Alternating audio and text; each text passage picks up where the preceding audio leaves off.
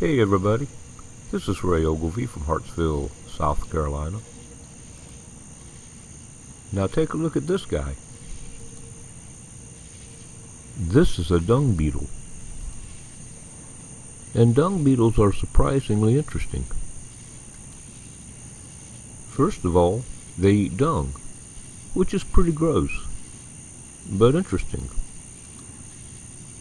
The dung provides them all the nourishment they need, and all the water.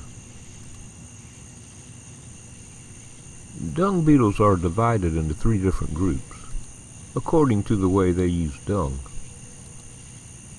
Some dung beetles, known as dwellers, simply burrow into the dung.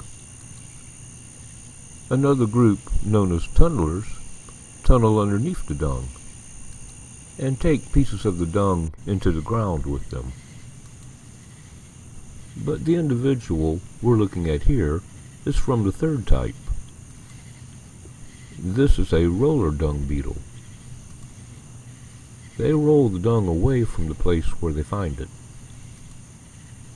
and bury it for safekeeping. That way it can be used as a food supply when they need it. They will also lay eggs in some of the dung they bury, so it can be used as food for their offspring.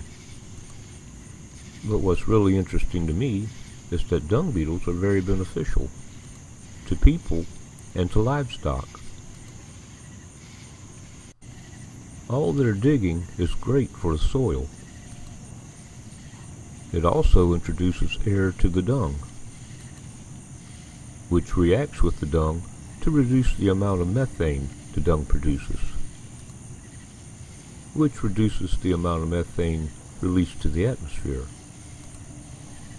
And that's good for the environment, since methane is a greenhouse gas that promotes global warming. Also, by removing the dung beetles reduce the number of flies that feed on the dung. And this can reduce the diseases that are spread by the flies.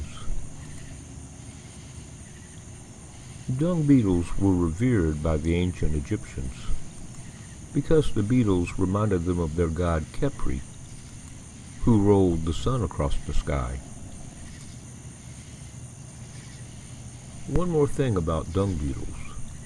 They're mostly active at night, so that's when you're going to have your best chance to see them.